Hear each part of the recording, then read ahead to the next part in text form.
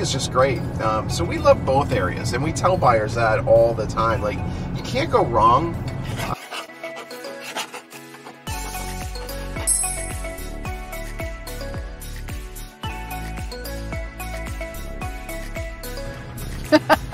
All right. Hello again. Here we grow again. That's an old corporate slogan. But anyway, so welcome to Drive Time. We are. This is Cheryl and I'm Bill McCue with the Sarasota Homes Group, and just wanted to kind of give you an update on what we're doing today. We've got a lot. Well, we actually have a lot planned. We actually did another Drive Time video just a little while ago, where we were talking about our plans, but we wanted to have a conversation about a topic that people ask us about all the time, and that is where are the really nice places to live, and what's the difference between Lakewood Ranch and Palmer Ranch. Mm-hmm. So we figured we'd, while we're driving to our appointment, we talk a little bit about that because it's a conversation we have a lot. So Lakewood Ranch first. Lakewood Ranch is a master planned community. It's voted the #1 master planned community in the country, and there's a reason. It's gorgeous. It's very suburbia. It's very well put together. It's very well planned. It's beautiful. It's like living in a park-like setting. There's over 15,000 homes. There are going to be 30,000 homes before it's done. They started building that in the late 90s. I would say mid to late 90s. 95, 98. And it is still building out today. It just keeps growing and expanding. Mostly the growth's happening to the north and to the east in Lakewood Ranch. So that's where we're heading now on the appointment now, but it's a super popular community. They've got neighborhoods for all ages. They got 55 plus communities, gated communities, golf course communities. You pretty much name it, they have it. Really nice condos. So, that's Lakewood Ranch. And then the other area that people talk about a lot with us is Palmer Ranch. Now, we actually live in Palmer Ranch, but we used to live really close to Lakewood Ranch. So, Cheryl, why don't you kind of go into why, talk about Palmer Ranch and why we moved there? Well, we moved to Palmer Ranch. There was a lot of construction going on with the new mall up there, and we were worried about traffic and congestion, so we thought we would head a little more south, get a little closer to Siesta Key, because that's one of the things. You have to decide what kind of lifestyle you want. Right. If you're talking Lakewood Ranch versus Palmer Ranch. Are you a beach person? Then maybe Palmer Ranch is the thing. If you really want to be right on top of restaurants and shopping and all that kind of stuff, and you're okay with being, a 45-minute drive to the beach, then Lakewood Ranch could be for you. So we ended up making the choice to move to Palmer Ranch, and they have really good schools there, which we needed for our daughter. And not that Lakewood Ranch doesn't have good schools; they have great schools, but it was just we were worried about the congestion, and then we found ourselves being up in Lakewood Ranch probably 4 times a week. So that didn't quite work out. Our business, we sell a lot in Lakewood Ranch. We live in Palmer Ranch. We sell a lot there too, but we sell a lot in Lakewood Ranch. And it's funny because we used to live really close, and we're still probably like 20 minutes away, but we spend a lot of time heading north on I-75. Plus, there's a lot, like Cheryl said, the UTC Mall is there, and it is awesome. I mean, there's a lot going on. It's an awesome area. There's so much shopping and restaurants and the mall, and Tiger Woods built his Pop Stroke there, which is like a really kind of cool miniature golf course without any obstacles. It's all natural obstacles. Really cool. But anyway, the area is just great. So we love both areas, and we tell buyers that all the time. Like, you can't go wrong. There's some distinct differences between Palmer Ranch and Lakewood Ranch. Cheryl, you touched on it with the beach. If you're a beach person, Palmer Ranch is probably going to be better for you. It's just closer. We live 6 miles to Siesta Key Beach, whereas Lakewood Ranch, that's going to be a, 25, 30-minute drive. Easily. Easily. Well, depending on where you are in Lakewood Ranch. If you're in the southwest part in Waterside, you're, of course, going to be closer to Lido than if you're up in the northeast section where Azario and Star Farms is building. it's going to be further from Right. those types of things. For sure. So, but the other part is Palmer Ranch doesn't have as many new construction communities because Palmer Ranch is west of 75. It is smaller. It doesn't have as much land as Lakewood Ranch does. So you're not going to have, the choices in new construction that Lakewood Ranch is going to offer. For sure. There are some new construction options, There are newer neighborhoods. Right. D.R. Horton just finished up Promenade Estates. Talon Preserve is being built. That's a Pulte community. That's still being built today, and that's going to be a really, really nice community. 1,000+ homes, super amenities.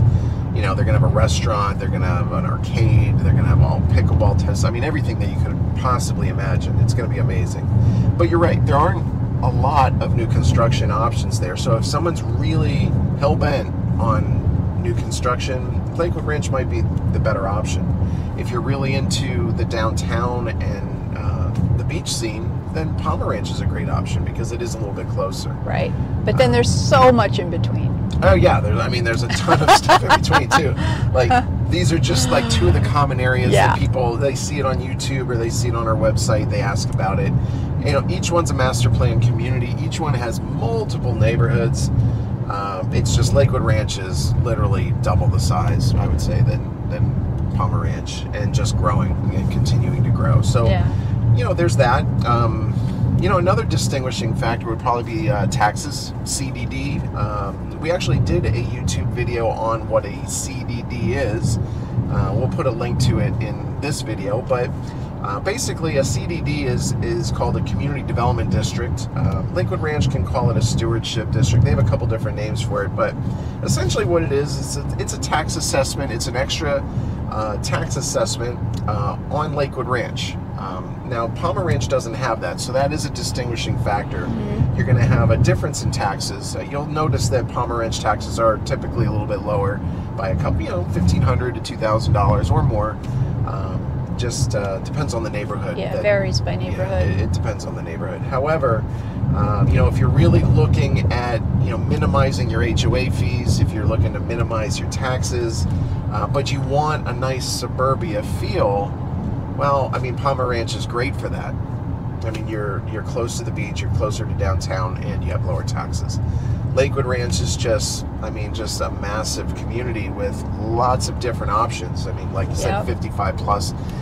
Palmer Ranch really doesn't have a 55 plus neighborhood. But, there's just, it depends what you're looking for. Right.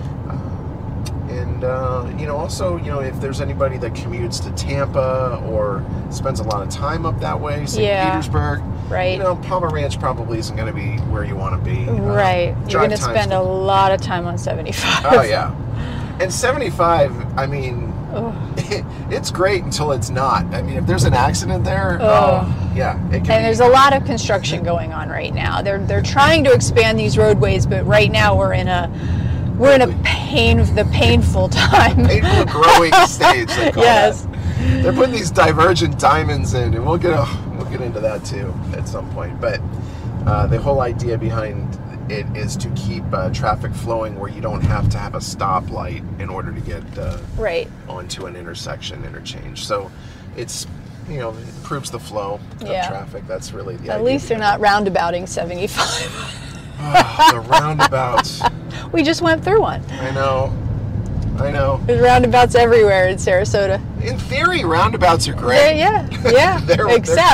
Except you got to know what lane to be in. You got to know where you're going. You got to. You need to know. Got to know the circles, and each of them are individual. And it can be quite dangerous. I'm just saying. How do you really feel about that, Cheryl? I'm just saying you've got to be careful Well, a lot of people don't know that. Like, if you're a snowbird and you only come down once a year, you're going to be surprised by a few of these roundabouts. And that one they put in the center of where Gulfstream kind of connects with 41, and that one. People have no idea what they're doing on that. No. The jury's still out on it. I'm really hoping it works. And it's not fully open yet. So there's still a lot of traffic backup and things because they're not quite done with it yet. So I am hoping for the best, that it's really going to be a good thing. Cheryl got a compliment from one of our clients the other day, though. He said that you handled that circle masterfully, is what he said. Well, I'm the driver in this group, so yes, you are. I get us where we need to go. Yes. And I try to do it without occupying the same space of anything else. Well, that is the goal. That is the goal. Is that the first law of physics? It is. Two things can't occupy the same space at the same time. Yeah, I know. Tell that to Allstate or State Farm. But anyway, so, you know, those are just, you know, just a real quick video. We wanted to kind of talk about the differences. You know, we plan on doing a more formal video where we can show, you know, screenshots and maps and all kinds of stuff like that. But, you know, the end all be all is they're both great areas. You can't go wrong with either one. It's really just what's a better, you know, match for you and your lifestyle. And, you know, that's something that we help our clients with, you know, trying to not only find the right home for them, but to find the right area to live. I mean, that's a super important part. And that's a part that new construction sales reps aren't going to tell you, because they're there to sell their neighborhood.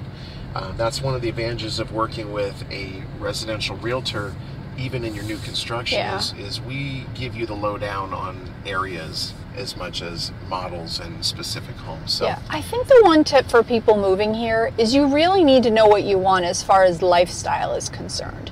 Are you a beach person? Do you want tons of amenities, or are you kind of the person that's more to yourself, and that huge social scene is a little bit overwhelming?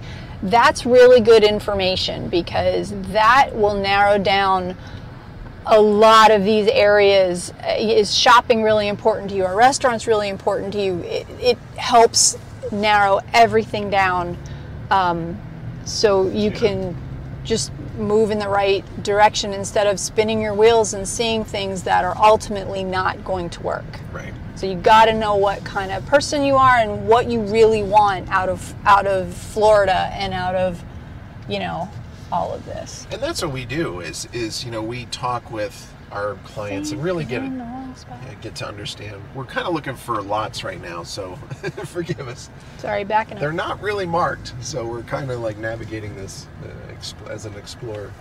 But anyway, that is our drive time, I think, for today. So if you like this video, hit the subscribe button, hit like. We'd really appreciate it. It helps grow our little channel. And, you know, if you need any help at all, reach out to us anytime. We're here for you. We'd love to learn more about what you're looking to do and see what we can do to help make it happen for you. So anyway, hope you enjoyed this video, and on to the next. Thanks.